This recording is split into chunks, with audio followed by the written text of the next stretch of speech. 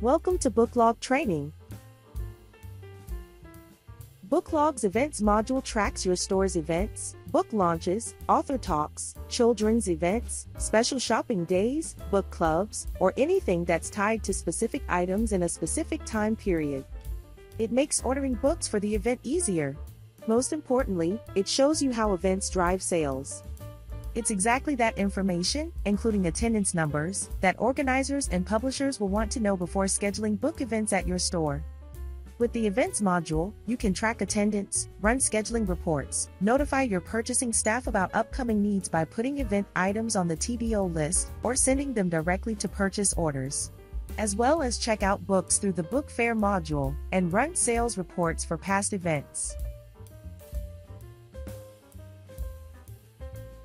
Before we create our first event, there is one piece of Booklog housekeeping that you need to do. Every Booklog installation comes with 3 event types: author event, book club, and book release. Before your first event, you might want to add new event types so your options are customized to your store. To do so, going to Sales, Events, Event Types. Press the Insert key on your keyboard or click New. Type a code into the Event Type code field. Type a description into the Event Type description field. Click OK to save your changes. You are now ready to make your first event.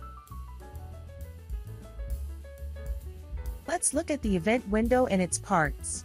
Go to Sales, Events, then click on Events to see a list of all events and to make new ones.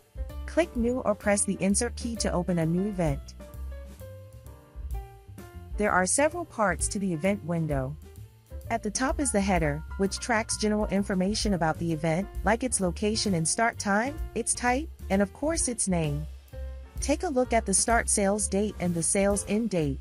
These are used to track sales before or after the day of the event itself. It's worth noting that events may trigger sales beyond the actual event dates due to advertisements and store displays. The start sales date is the first date in the event's period of influence. It might be the day you start advertising the event. The sales end date is the last date of the event's period of influence. It might be a week or 2 after the event, after you've shipped any mail orders. Below the header, you'll start defining the inventory items tied to the event, the tickets, and the people associated with the event. Use the Items tab to track whatever you expect to sell at the event. Use the Tickets tab to identify which Booklog inventory items will be tickets for the event. You can add as many ticket types as you need. Use the Presenters tab to track the people associated with the event: an author, moderator, publicist, or contact person. I've manually inserted a row into the Item tab by scanning the ISBN of a book. As you can see, the book information populates. The minimum PO quantity field defines the multiple by which you will add books to purchase orders in the TBO list.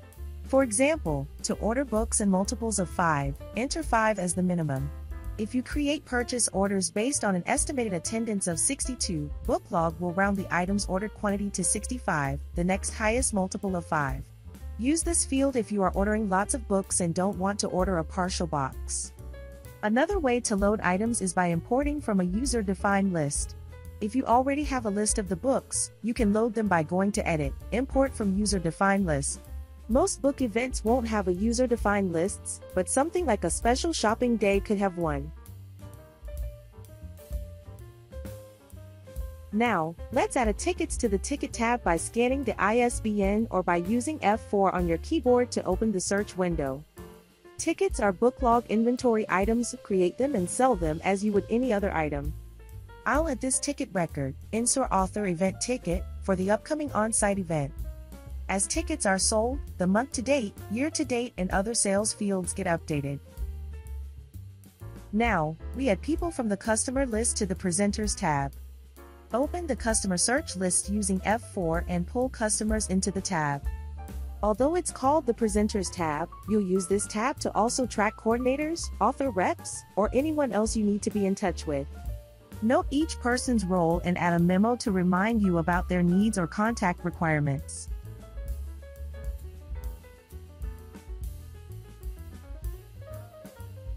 Once you've recorded which items you think you will sell, it's time to order them. Depending on your store's workflow, you might immediately create new purchase orders for your event items, add the items to an existing purchase order, or send the items to the TBO list with notes so that someone else can add them to a purchase order later. To start, go to Edit. Send items to PO. The parameters window will open. As you can see, it has several parts. Choose either Send to PO or Send to TBO list. If you create new purchase orders with Send to PO, the event name will appear in the purchase orders reference field. If you place the items on the TBO list, start date and time, and any item notes will appear in the TBO list. To create separate purchase orders based on the item's vendor fields, choose Inventory Vendor field. Then, choose a vendor field from the pull-down list. To send all of the items to a single purchase order, choose Specified Vendor for all and pick a vendor from the pull-down list. Use % of estimated attendance and add a % amount to calculate the quantity values based on the estimated attendance for the event. Use specified quantity and type of quantity to establish a firm, uncalculated amount for each item. Lastly, this section will round your quantity up to the number designated in the minimum PO quantity field assigned in the Items tab. Now that we've talked about how to make the event and how the items interact with different parts of Booklog, like purchase orders, we come to the most important reason for making events: reporting. Reporting is how you can see how successful your event was, and how, as you record your events in the system, you can track trends in event sales. Run the event review and event calendar reports as paper records of your upcoming events. Print attendee tally sheets with the event's ticket sales report, so you can check off ticket purchases by name as attendees come into the event. And most importantly, use the event item sales report to track sales during, before, and after the event.